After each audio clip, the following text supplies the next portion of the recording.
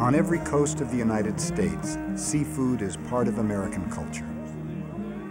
Not just prepared and consumed, it tends to be celebrated. People socialize around this great-tasting food from the ocean, and there is an increasing awareness of the health benefits.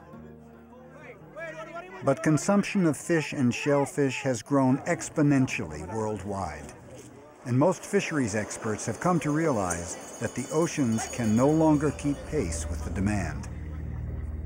Fish stocks are in such bad shape in so many cases that we've got to stop fishing those fish to have any hope of bringing them back.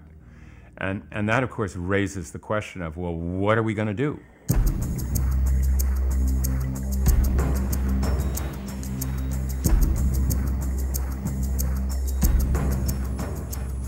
It's long been hoped that we might farm the fish instead of catching them in the wild.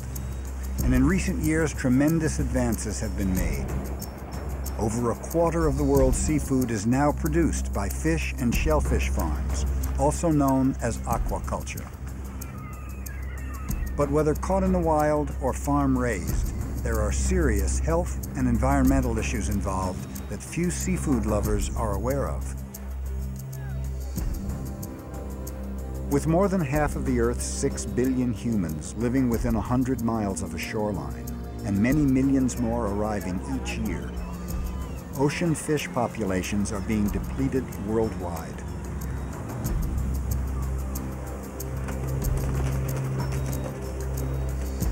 "90% of the big fish in the world's oceans are gone. All this in 50 years. In my lifetime, we have had more impact on the wildlife in the sea than during all preceding human history.